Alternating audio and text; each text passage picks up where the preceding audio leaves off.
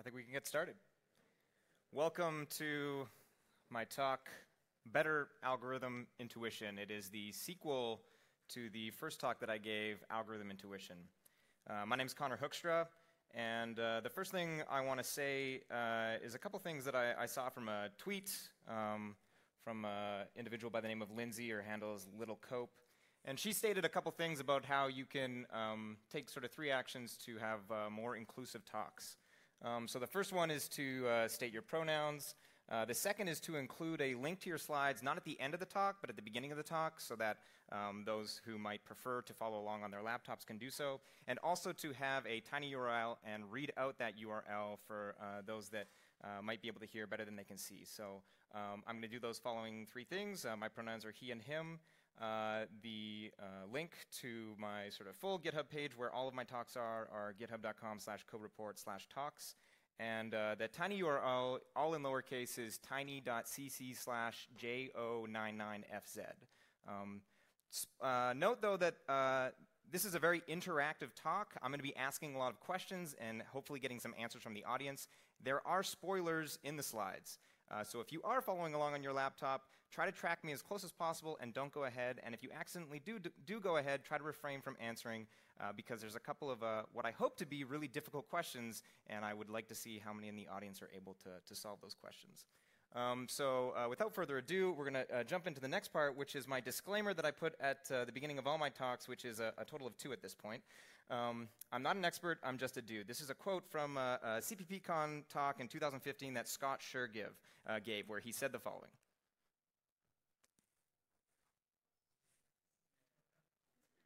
Turn the volume up. I can hear it very faintly. Should I try one more time?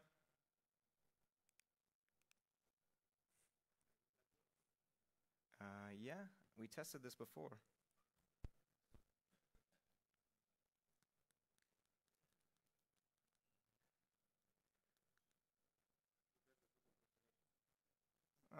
Well, we will move past this clip, and hopefully by the time we get to the next clip, the audio will be fixed. If not, we might need to do this talk without the audio clips, which will be unfortunate.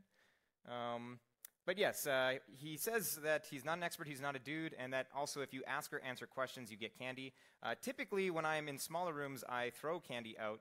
Due to the size of the room, I will not be throwing candy out, but if you do ask or answer a question, see me after the talk. And due to the fact that we're in Germany, I have some Polish candies, and you can collect one of those. First come, first serve, obviously, if I run out.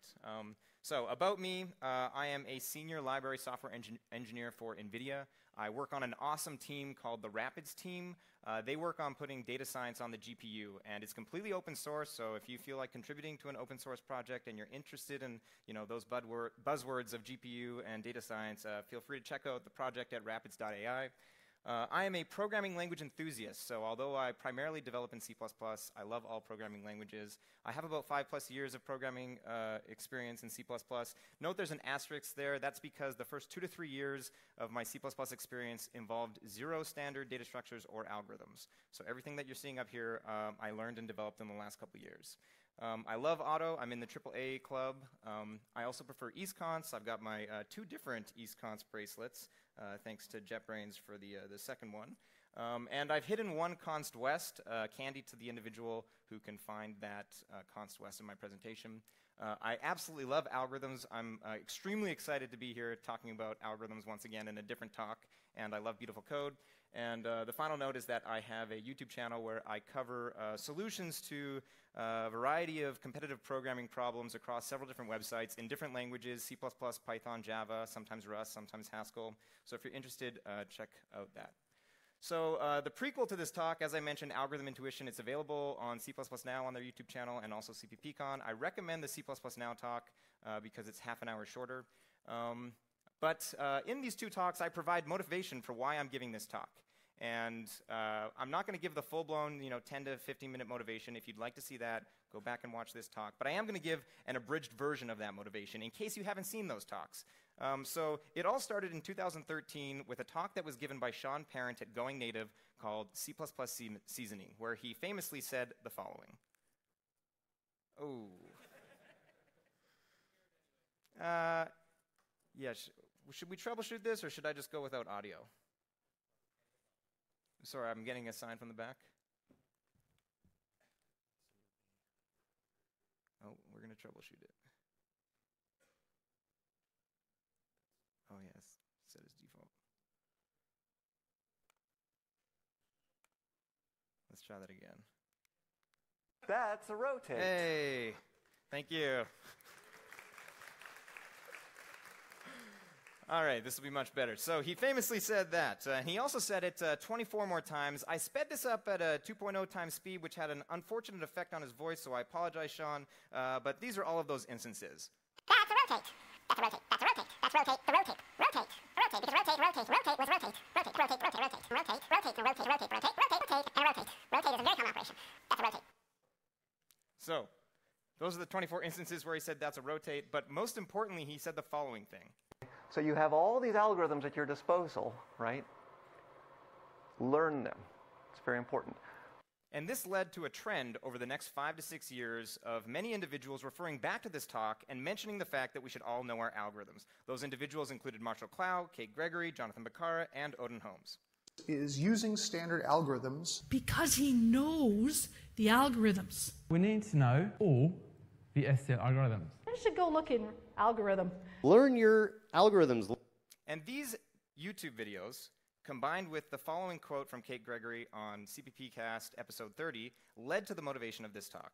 And just as you can say, that would be a good use of a linked list, we don't have that intuition about algorithms yet, and we need to.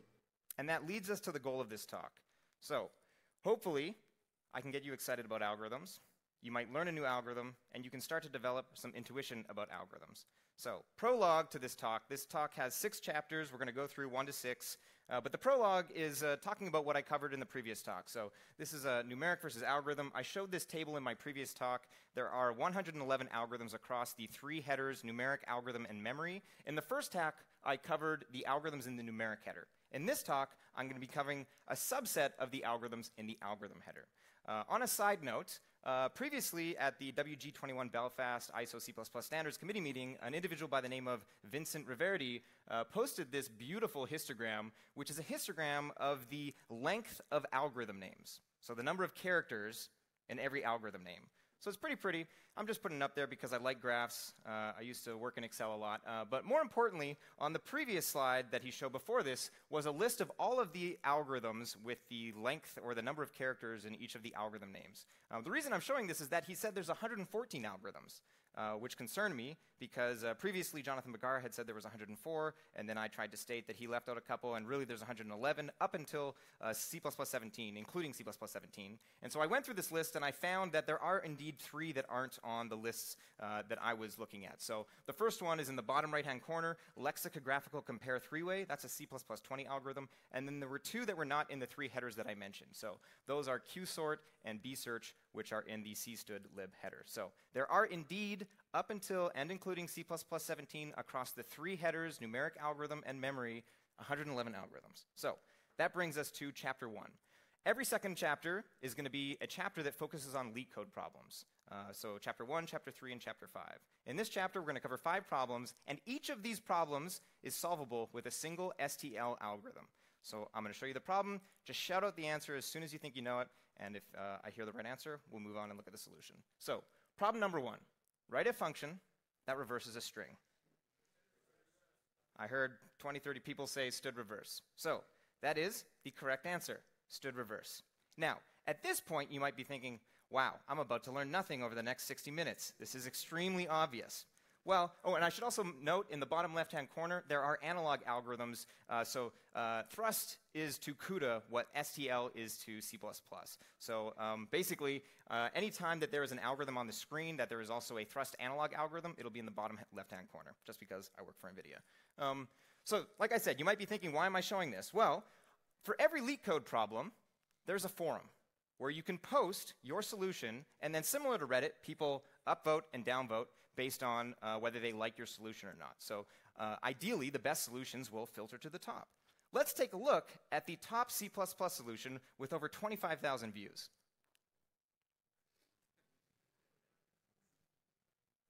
It's correct. I mean, it works. but it's not what we would, at least as an algorithm lover, what I would hope for. So let's take a look at the next best solution. So now we're taking the indexes and we're declaring them outside. It's pretty verbose, but let's keep on looking until we find one that actually uses stood reverse. Okay, this is getting better. We only have 2 lines, single for loop. We aren't declaring our indexes outside, and we're using stood swap, similar to the first solution. This is the one that I thought, okay, C++ one-liner, here we go. This is going to be stood reverse. They took the 2-line solution and just put the contents of the for loop on the same line as the for statement. Okay. But then I saw this one-line C++ code with the help of STL. They're calling it out, and I thought, here it's going to be, stood reverse. We're calling the range constructor, taking 2 reverse iterators. So it's better than what we saw previously, but still not using stood reverse. So the point here is that although many of you in the room know what stood reverse does, there are many C++ developers out in the wild that have never even looked at the algorithm header. We should encourage our coworkers, even if we're introducing them to stood reverse or some simple algorithm, hey, you can use this, because I think there's a lot of people that aren't even aware of it. So moving on to the next problem. Implement the function toLowercase that has a string parameter str and returns the same string but in lowercase. Everyone shouted out, transform. So sure enough, this is a pretty straightforward problem. You're passing it 2 iterators for your input range, and then a single iterator for your output range, and then calling the toLower function. So pretty nice. The equivalent of this in Haskell is map toLower. Those are 2 built-in functions. I just like to put Haskell slides in my talks because I love Haskell, and it makes me happy. And I think sometimes we can learn things from Haskell. So problem number 3. Given an array A of non-negative integers, return an array consisting of all the even elements of A followed by the odd elements of A. You may return any answer that satisfies this condition.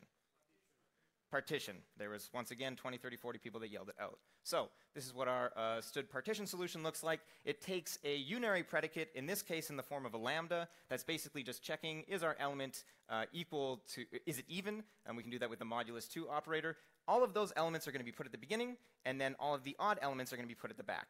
So an animation of what an implementation of this algorithm might look like is the following. We have an iterator at the front, an iterator at the back, and what we're going to look for at the front is a block. So if in this case we're partitioning the pink blocks to the front, we want to find an element that fails that predicate. So we're going to look for a blue block at the front, and then a pink block at the back, and then we're going to swap them. And then we're going to continue to do that until we meet in the middle. So that's going to look like this. We found a blue block. Now we're looking for a pink block at the end. We've already found that block, and at this point we're going to swap. We're going to continue to do this. We found another blue block. At the back, we're going to look for a pink block. We're going to iterate until we find it. Here we go. Then we swap. Now it's partitioned. And if you were in Ivan Kuchis' talk yesterday, Compile Time Type Transformation, I believe it was called, it was a fantastic talk. If you didn't get a chance, I would definitely recommend going and checking it out on YouTube when it's uploaded.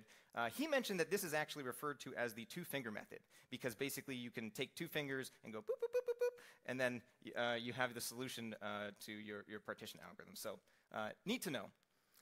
And this, once again, is the Haskell solution. They have a partition built in. Note that the partition in Haskell returns a pair of lists, so you have to concat those together in order to get the equivalent of the STL partition. Problem number 4. Given an array of nums, write a function to move all zeros to the end of it while maintaining the relative order of the non-zero elements. Shout it out. I heard one incorrect one, but we're going to come back to that, and the correct solution was stable partition. So this is very similar to partition, but it maintains the relative order of the elements in our list, where partition does not. So this is great to know. And once again, Haskell solution, by default, the partition that you get is a stable partition, so you don't need to do anything different here.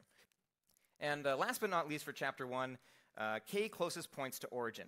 We have a list of points on the plane. Find the k closest points to the origin 0, 0. So you can imagine a Cartesian plane like so, x and y axes. And it says you may return the answer in any order. The answer is guaranteed to be unique except for the order that it is in. Now note that there's a couple algorithms that can be used to solve this. Just shout out one of them if you think you know it.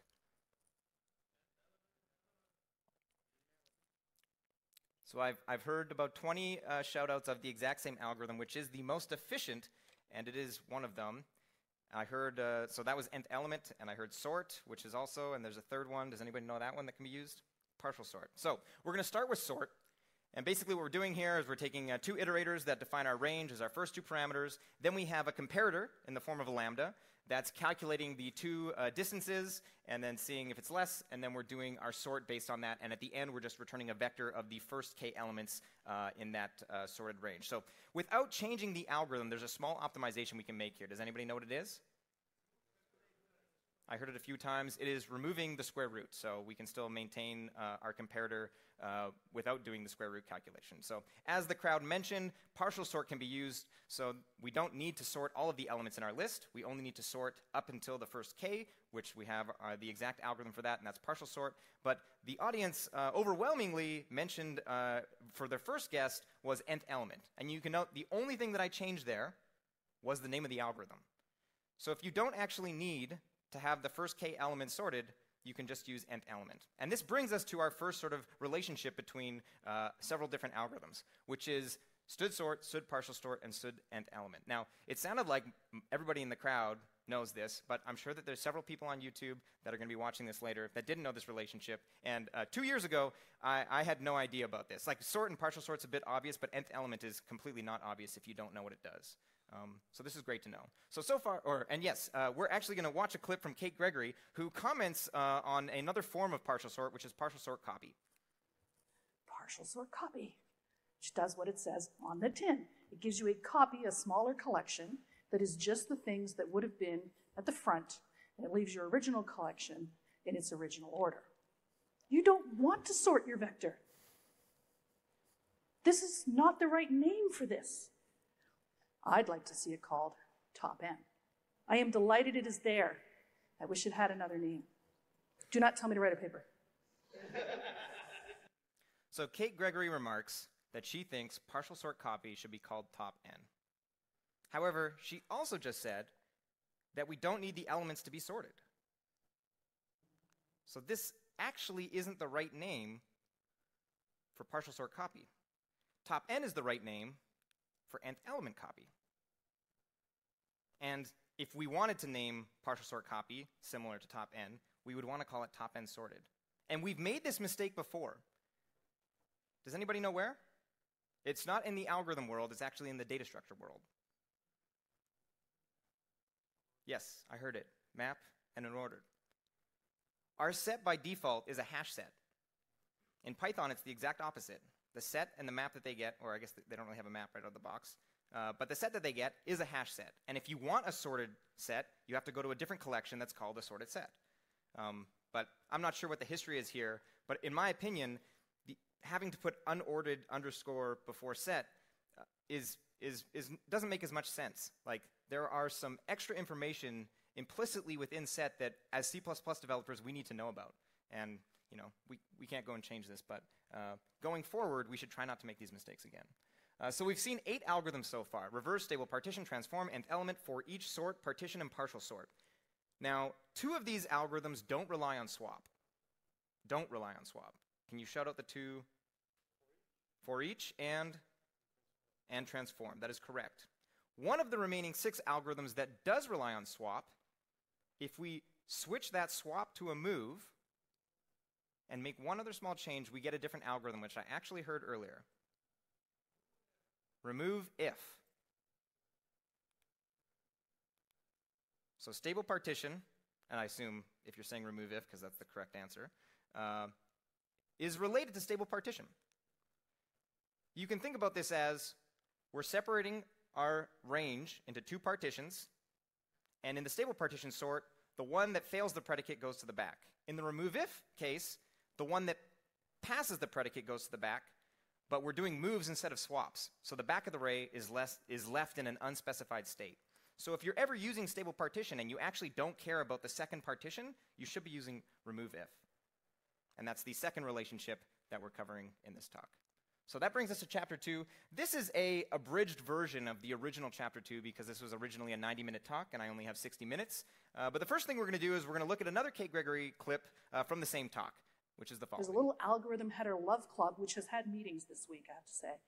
And you know who we are. Did you guys hear that? There's a little algorithm header love club.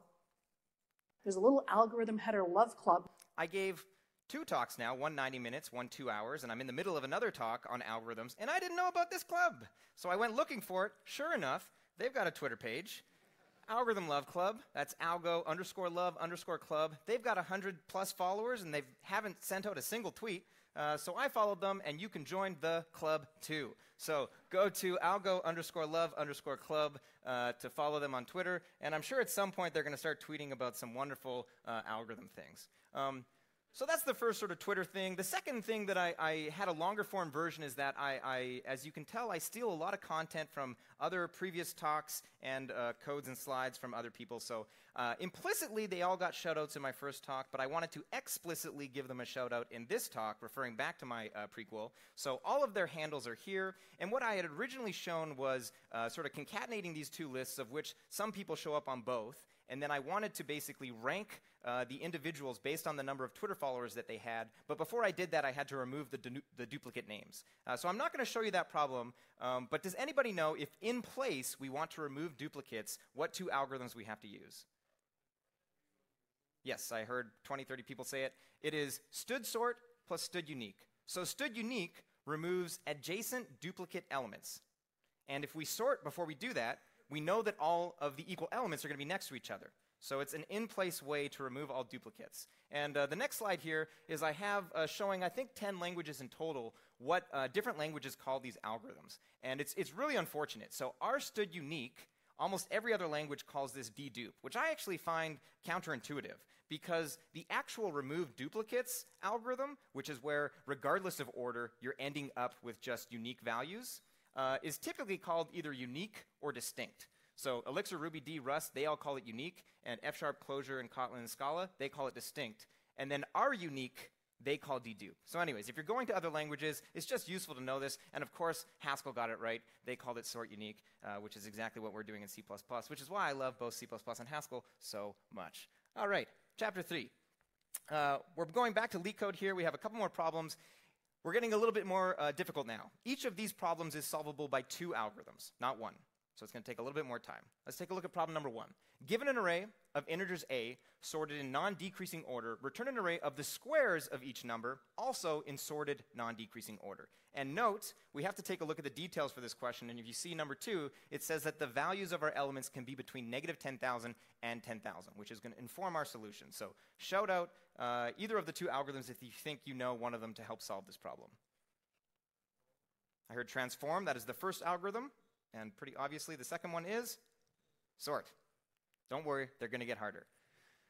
So of course, we're just calling a std transform with a unary operator in the form of a lambda that's squaring our value, and then we just call sort. Nothing fancy here. Next problem. Oh, actually, so I've done this a couple times where I've showed different formatting. So I've polled twice. The results were opposites, both of the first 2 times. So between these 2 formatting, for slideware, not for production code, but for slideware, who prefers this formatting? Raise your hand.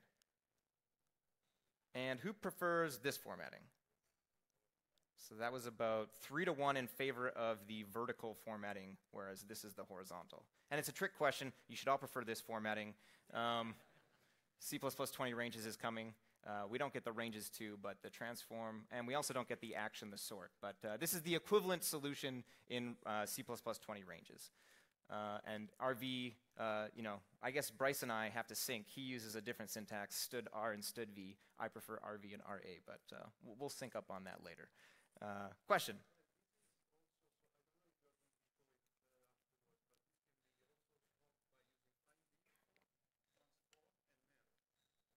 So the comment from the crowd is this can also be solved by merge, find if, and transform. Yeah, let's think afterwards. I am not going to solve that solution, but I believe that there are multiple solutions, and what you're saying is probably correct. Yeah, we'll think afterwards. In-place merge. I'm sure that there's several ways to solve this, yes. So come find me. I love talking about this stuff. If we talk afterwards, I could talk for hours about this stuff. So once again, Haskell solution, very beautiful, very concise. Next problem. In an array A of size 2n, there are n plus 1 unique elements. So I've actually changed this problem to be the following. in array A of size n, there are n minus 1 unique values. Therefore, exactly one of those values appears twice. Note that these are not sequential values, these are just random values.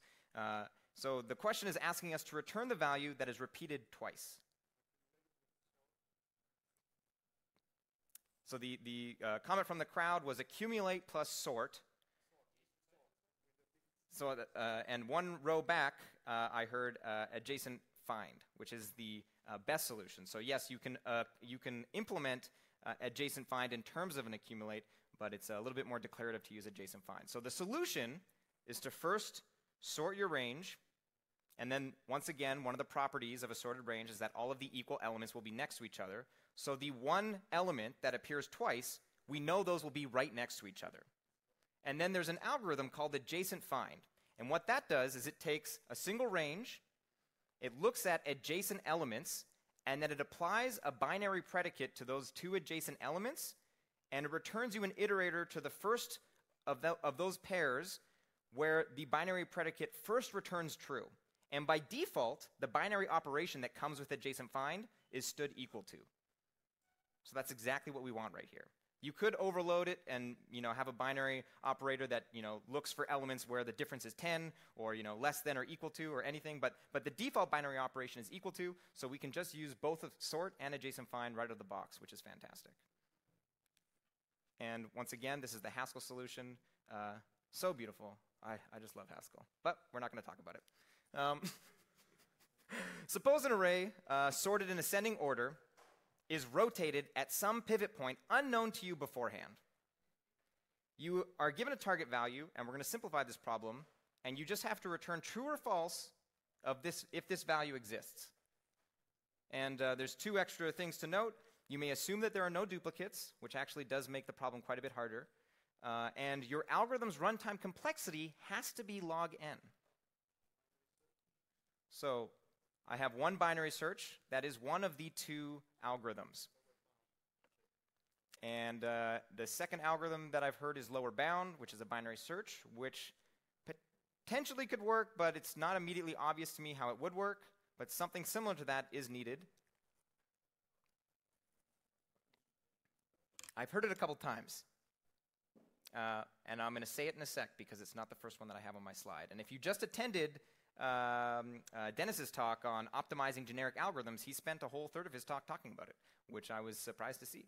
So the first solution that is linear runtime due to the second algorithm, or the first algorithm is sorted until, this is the general idea. So we have f and l, which just points to the begin and end of our range, and then we want to find that point where it's been rotated at. So we have sort of two halves to our range, and then we're just going to call binary search on the half where we know our target value is. So we compare the target value to the first value. If it's larger than it, we know it's in the first sort of partition. And if it's less, then we know it's in the second partition. So we just perform one of those two binary searches where we pass sort of the f to the point where it's rotated at, or p to the last. And the algorithm that I heard that improves upon this is the fifth log n algorithm that most people don't pay attention to. So the ones that everyone know are binary search, lower bound, upper bound. The fourth one that a lot of people forget about is equal underscore range. But then there's a fifth algorithm, and it's stood partition point. Partition point basically does exactly what isn't sorted until does, except that it's comparing elements to see at which point does the element on the left pass the predicate, the unary predicate that we have, and the one on the right fail the predicate. At that point, we know we have our partition point. But this is a log n algorithm. You can basically just perform a binary search, checking elements, and sometimes it's going to return true for both of them, and sometimes it's going to return false for both of them. And we're looking for the point where we get one true, one false, and that's our partition point. So with this, we have our log n algorithm. And you can simplify this a bit, or maybe it's not simplifying, depending on your opinion, by using stood bind and stood greater equal. And I absolutely love this solution. And when I realized, because I had initially solved this with is sorted until, realized it wasn't efficient enough, and then hand-coded my own because I wasn't aware of stood partition point at the time. Or I believe I was aware of it, I just didn't know it was log n. And I think a lot of people don't know that it's log n, so it's important to know this because it's a great algorithm. And I think it's a shame that we don't have more documentation that sort of just groups all of the log n algorithms in the STL header, because it completely goes ignored, I think, most of the time because of that. Chapter 4. So this is where, in my opinion, the talk gets more exciting. One, because we're talking about Haskell, and I love Haskell so much. But also, two, the problems are going to get a lot more difficult from here, and I think the insight's a lot more important. So there is a user group in the Pacific Northwest of the United States of America called the Northwest C++ User Group. And in my opinion, this user group at one point had 4 horsemen. And those 4 horsemen are the following individuals: Andrei Alexandrescu, Walter Bright, and these individuals are known for working on what language? The D language, yes. So Walter Bright is the creator of this language, and Andre is one of the top developers. I'm not sure, maybe he's the lead developer on this language. And Eric Niebler, the third individual, he is the individual behind the Ranges v3 library, which is a lot of the test grounds for what is becoming C++20 ranges and C++23 ranges. And the fourth individual on the right is Bartosz Milewski. And this individual wrote a very well-known book called Category Theory for Programmers. And all 4 of these individuals started in C++topia. But 2 of them have gone off and created a new language. And Bartosz has gone off and is promoting the good word of functional programming and category theory. And this was alluded to in a C++ Now 2019 talk that was given by Odin Holmes. I mean, I've seen this with my friends, too, this kind of behavior where as soon as they start dabbling in functional programming, they don't really come back, right? And the reason for this is obviously that the functional programming community have some really hard drugs. So if you guys haven't picked up on this by now, that is the Haskell logo. And I asked Odin, I was like, you didn't really put a picture of drugs on yours. And he's like, no, that was just my intern. He just took some sugar. So don't worry. But the point here is that he's mentioning that as soon as some individuals have started dabbling in FP, they never come back. And he's referring to, I think, in part, to Bartosz Milewski.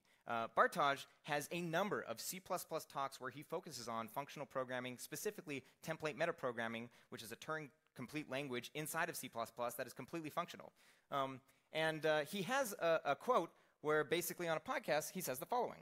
It's a way, so understanding functional programming was like a shortcut for you to be able to understand template metaprogramming. Yes, yeah. Being able to think in Haskell but write in C++ was your advantage. Yeah, and then I even started talking to C++ programmers saying that even if you program in C++, it's a good idea to learn some Haskell.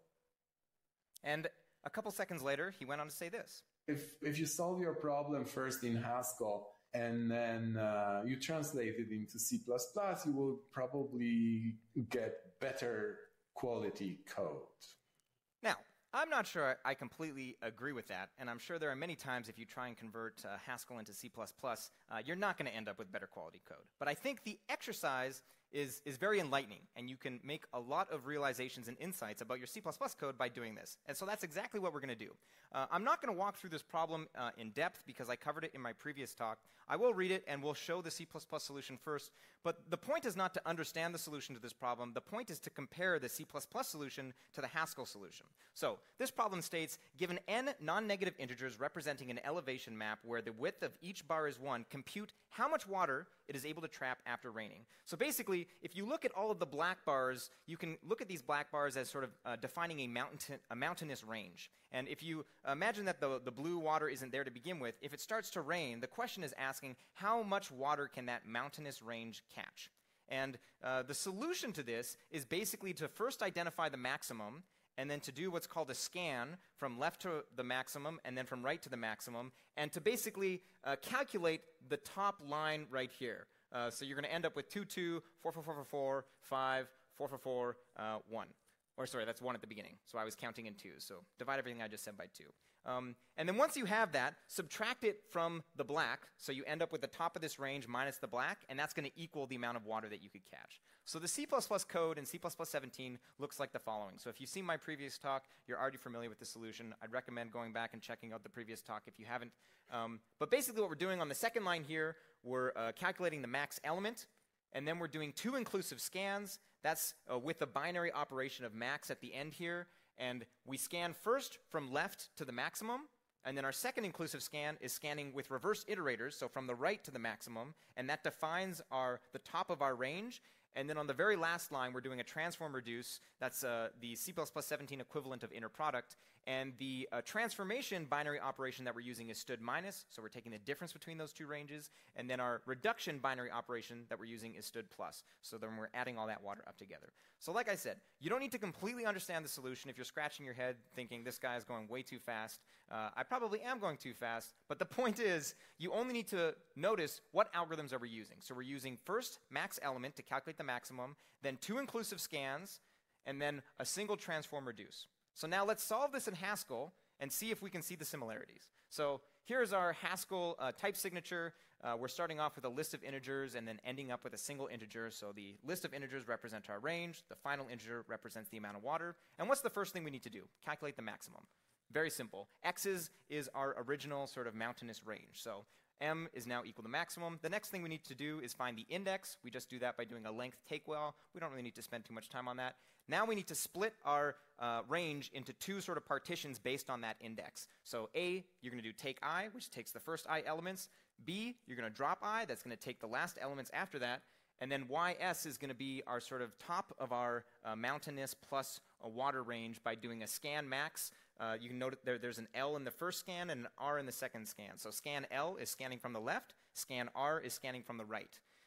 And then once we have Y's, we can basically just take the difference between Y's and X's, and that's going to give us a range of our water, and then we just need to sum up those values to get the total amount of rain.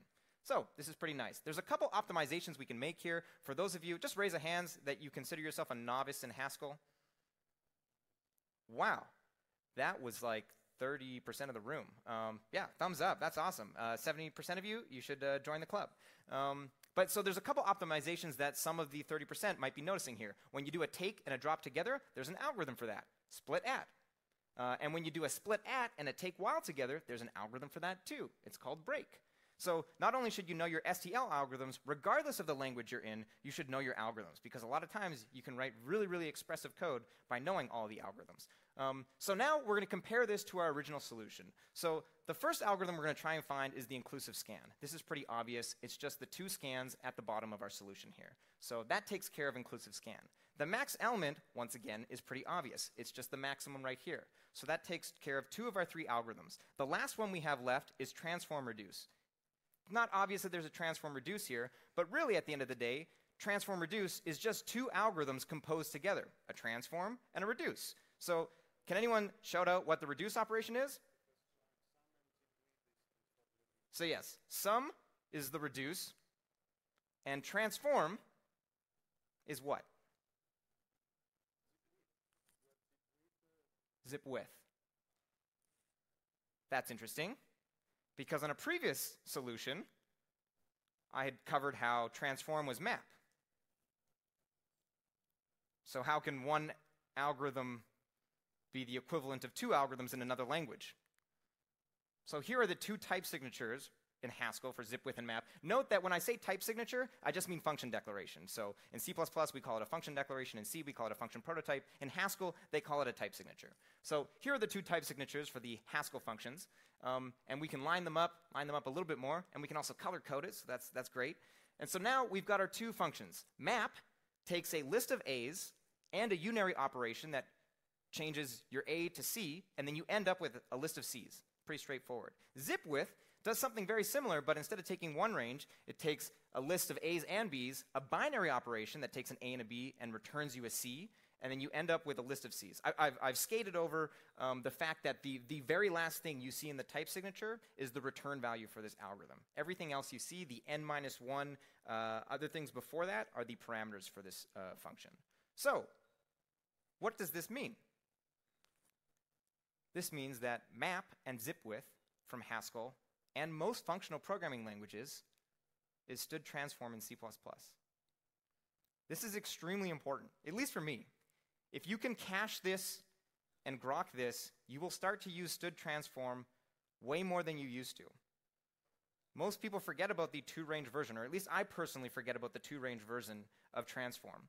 And in functional programming languages, they call them 2 completely different things, not related at all. Map and zip width are 2 incredibly different things. And the beautiful thing about zip width is that it explicitly calls out the fact that you're doing a zip operation inside your algorithm. And if you watched my previous talk where I talked about inner product and transform reduce, there's an implicit zip happening there that it takes a little bit of insight in order to realize that that's what's happening there. So cache this and use std transform both for when you're mapping and for when you're zip withing. And I think that brings us to chapter 5. So this, we're going to quickly cover the result of a problem without looking at the problem, which is the following. So I'm just quickly mentioning this because I probably don't have time to look at the problem, that when you have find if and you have a sorted range, you can upgrade this to a lower bound or an upper bound. And this was called out by Sean Parent in the same talk that I mentioned earlier, C++ seasoning. That's a find if. Maybe you might think implies that this stuff is sorted. Well, if you read the actual function, you would find that yes, in fact, everything except for the item we're looking for is in sorted order. And now we can replace the find if with a lower bound, and we can do a binary search for that guy.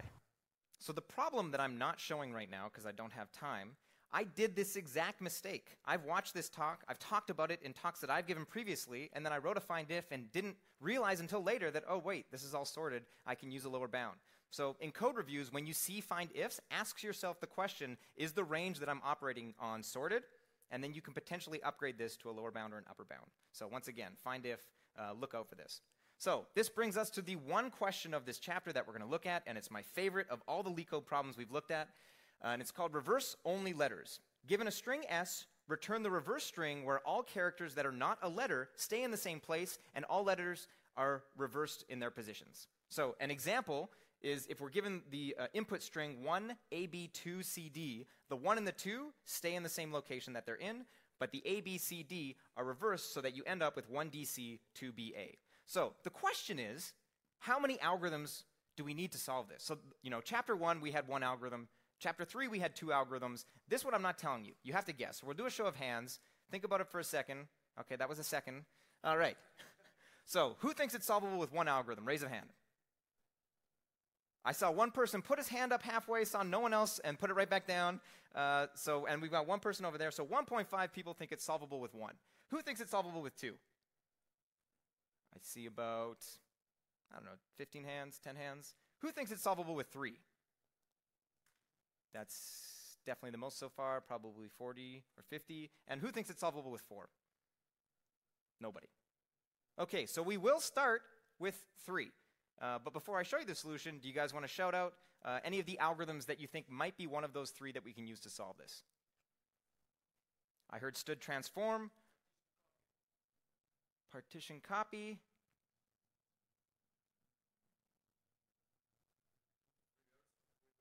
reverse is definitely one of them.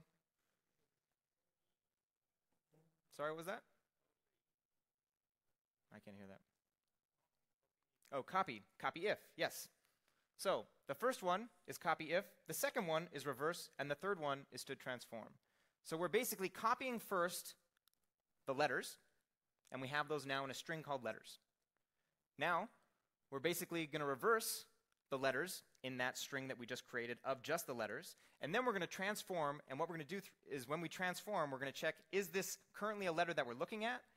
And then we're going to copy a letter from our letter string into that, and then have a sort of index or iterator that's pointing into that letter string that we're then going to increment each time that we find a letter and do a copy. So that basically you're copying or replacing each of the letters in your original string with the reverse strings from your string letters. So we can delete one of these 3 algorithms to get 2 algorithms. Does anybody know which of these algorithms we can delete? Reverse is definitely correct. So we can just use copy if with reverse iterators. So now we're down to 2. Can we get to 1? We had 1.5 people that thought so. So what we really want is an algorithm that doesn't exist in the STL algorithm header. Does anybody know what algorithm that is? So it doesn't exist. You have to make it up. Reverse if. You can get a candy afterwards. Come see me. So this is the algorithm that we want. But it doesn't exist, unfortunately. But let's see if we can implement it. So this is not working code. Do not go and copy this. It is completely broken. But it's just trying to illustrate the basic idea. So we've got 2 iterators, first and last, and a predicate that's checking in this case, are we looking at a letter? Is it alpha? And then we have a while loop while first is not equal to last, and then 2 inner while loops. That's basically trying to see, as long as we aren't looking at a letter currently, iterate forward, move forward. And then for the last, we're doing the same thing, but we're moving backward. And so once we have 2 letters, then we just swap them, and then we continue to do this algorithm. So a more complicated version of this, which is still wrong. Don't copy this code. There's bugs in it. But this is a little bit closer to a working solution, might look like this. Now, does anybody in the crowd know an algorithm that has a similar implementation to the algorithm that I just described? Partition. I heard it 2 or 3 times. So partition, as we saw before, we have an iterator at the front, an iterator at the beginning, and we're trying to find at the front one that fails the predicate and at the back one that passes the predicate. So here we're trying to get the pink blocks to the front, so we continue to do this. We have a blue one, now we have a pink one, we swap them, we're done. In the case of reverse if, we basically want to find 2 elements that pass our predicate and then swap those. So if we're trying to swap the blue elements, we're going to iterate once, and then at the back we're going to decrement once, and then we're going to swap those 2. And then we're going to continue to do this until we've swapped all of the elements that pass our predicate. So can we write a tricky lambda that basically mimics this behavior with stood partition? I wouldn't be talking about it if I couldn't. So stood partition. We're passing it 2 iterators that defines our string, in this case. And in our lambda, we have b, which is a Boolean flag, which basically every time we are able to match our predicate at the front, it toggles it. So it's going to put a not at the back, where typically you're going to look for an element that's passing your predicate. You're going to have the opposite behavior now. And this works. Thank you. Either the crowd is confused or the crowd is not impressed. This was a great Sunday for me. When I realized this, it just made me so happy. So obviously this is broken if the implementation of your stood partition doesn't start at the front and then go to the back and sort of do the 2-finger method that Ivan Kucic pointed out. Ivan Kucic. But in the case on LeetCode, they are using a compiler that has this behavior, and I also tested it on MSVC, and it completely works. So I wouldn't recommend writing code like this, but this made me start to believe that, after developing intuition just about the way that algorithms behave, then going and looking at the implementations and coding them all from scratch is going to lead to more insights about dotted lines between algorithms. Like I would never think that stood partition and stood reverse if have anything to do with each other. But if you start to think about the way that they're implemented, you're going to start to see these dotted line relationships, which I think personally is just is so cool. So how many algorithms? 1. So the individual at the back there, and then the individual that put his hand up and then put it back down, you were half right. And that takes us to the final chapter of this talk, Chapter 6, which we're going to call the Sean Parent game. And I'll explain why it's called the Sean Parent game in a bit. But the way this game works is that I'm going to state an algorithm, and then the crowd has to try and figure out what algorithm this algorithm is implementable in terms of, if that makes sense. So similar to how, well, actually, I shouldn't say that example, because that could give some hints. So anyways, we'll take a look at, first, stood is sorted. So can anyone think of an algorithm that we can use to implement? I heard stood rotate. That is not correct. So I've heard a correct answer, but I'm looking for something actually that's more directly obvious. Yes, is sorted until. So is sorted until is going to return us an iterator that points to the part at which the element in which our range is no longer sorted. So if we know it gets to the end of the range, we know we have a sorted range, which is fantastic. So I believe this is the MSVC code. You can see here that we have a is sorted, and it is indeed implemented in terms of an is sorted until. So you can ignore all of the noise. The point here that I'm just trying to point out that MSVC at least definitely implements is sorted in terms of is sorted until. So now, this was the algorithm that I heard primarily. Is sorted until is implementable in terms of adjacent find. So yes, the algorithm that we talked about earlier that looks at adjacent elements from a single range can be used if we overload the default binary operation of stud equal to with stud less than or equal to. So as long as it's the two elements are equal to, or the one on the left is less than the one on the right, we know we have a sorted range. So the question then becomes, and I think actually I have some code that shows the differences between these two algorithms. So MSVC's is sorted until looks like this. Adjacent find looks like this. If I go back and forth a couple times, you don't really see too much different. And we can actually take a look at the diff here. So the top line is just the difference in the names of the algorithms. The second line, or the second and third line, is just a comment, so we can ignore the first chunk. And then in our for loop, we're just incrementing slightly differently, but it's the same behavior. And then the very last line is just the assignment of a differently named variable. And so that means that the only thing that's different between these two is the order that the parameters are passed to the predicate. So that's the second last green and red line here. So that means that we can very easily implement is sorted until in terms of adjacent find, which would just look like the following. So the only thing that we need here basically is we're just passing along the first and last to our adjacent find algorithm, and then we just need to flip the order in which the predicates are evaluated with our binary operation. And you can make use of Boost HANA's flip function, which is a very nice utility. So thank you to Louis Dion, who's a fellow Canadian who wrote this library. So that brings us back to this. And the game does not end here. There is one algorithm that can be used to implement adjacent find. And no one, until right now, has been able to identify that algorithm. And the reason it's called the Sean Parent game is because up until this point, everyone that I've asked hasn't been able to identify that algorithm. So congratulations, you're now in a small boat with Sean Parent.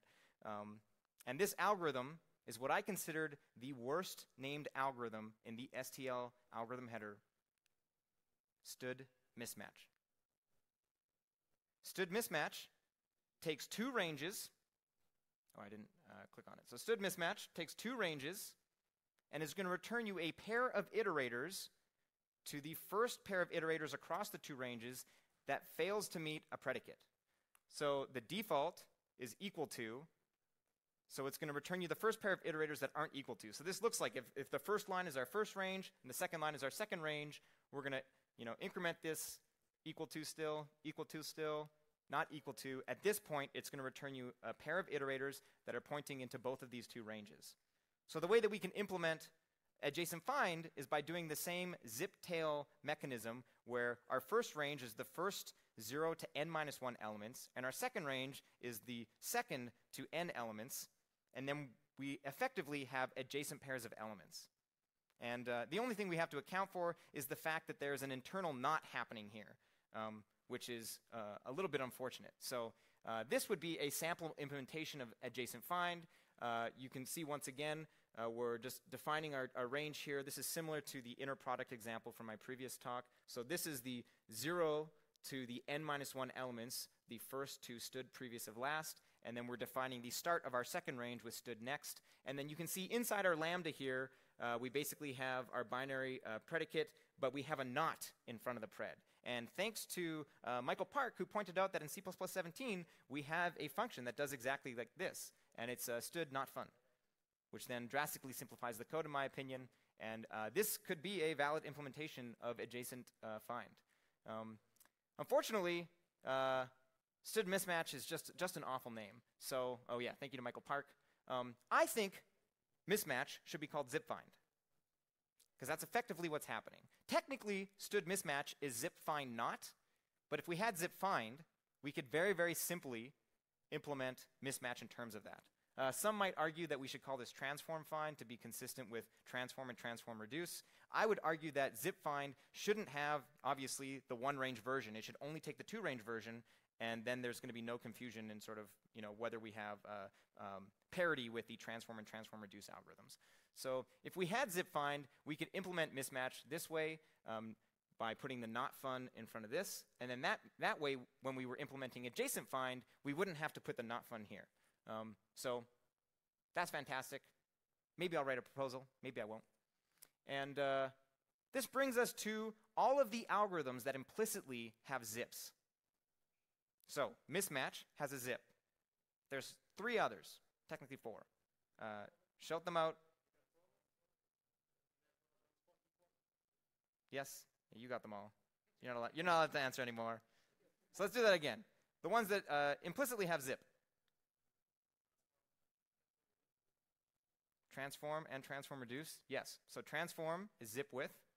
Transform reduce, and AKA the C++11 version, inner product, is zip reduce. Note, I don't advocate for calling them zip reduce. You can just think of the 2 range versions as zip reduce, and for transform, zip with. And there was a 4th one, if you consider inner product and transform reduce the same algorithm, that was mentioned by the individual in the front row, which is equal. So equal takes 2 ranges and just returns you true or false based on whether those ranges are equal. I have a sample implementation here using zip reduce, where your transformation operator is equal to and your reduction operation is logical and. However, I took a look at the MSVC code. They don't do this. They just sort of hand roll their own for loop.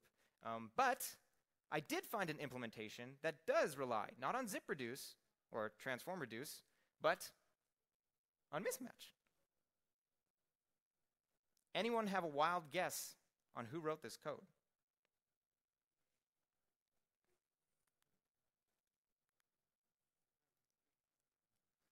Alexander Stepanov.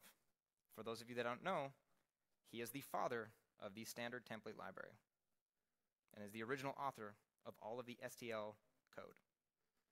So in his original implementation that you can find at his website, stepanovpapers.com, I highly recommend, even if you don't want to take a look at the source code, all of his papers, all of his works are on that website. It's a great website to check out, but if you go specifically to that file, you'll find std equal implemented in terms of std mismatch. And note that this is an algo base. He has 2 headers, algo.h and algo-base.h. And you can read into this what you will, but he considered both equal and mismatch sort of the base algorithms. So clearly, he knew how useful std mismatch was. And this is just, I formatted this. This is actually how he formats it, but I prefer the vertical styling for slideware. So equal can actually be implemented in terms of std mismatch by just checking to whether the iterators are pointing to the end. And there are a number of other 2-range algorithms that don't rely on zip. They're at the bottom, includes, merge, search, the set algorithms, and swap range. And last but not least, std mismatch, I think should be called zipfind, the worst named algorithm. The second worst named algorithm I covered in my last talk, which was adjacent difference. I think this should be called adjacent transform. And that brings us to all of the algorithms that we covered in this talk. Note that there's a few grayed out ones. If I ever give the 90-minute version of this, I'll be covering those as well. And that brings us to the conclusion. So in Chapter 1, we covered the relationship between sort, partial sort, and end element, and the relationship between remove if and stable partition. Chapter 2, we covered how you can remove all the duplicates from your list by combining sort and unique, and you should go follow Algo Love Club and all of the individuals that I stole content to from in my last talk. Chapter 3, we talked about the relationship between isSortedUntil and partition point, and pointed out that partition point is the 5th log n algorithm next to the other binary search algorithms. Chapter 4, we talked about how transform is basically both map and zip with from functional programming languages. Chapter 5, we talked about the relationship between findIf and lower bound and upper bound, and how partition can be used to implement reverse if. And last but not least, in Chapter 6, we talked about the relationship between isSortedUntil, adjacent find, and mismatch, and all of the algorithms that implicitly have a zip in them. So thank you.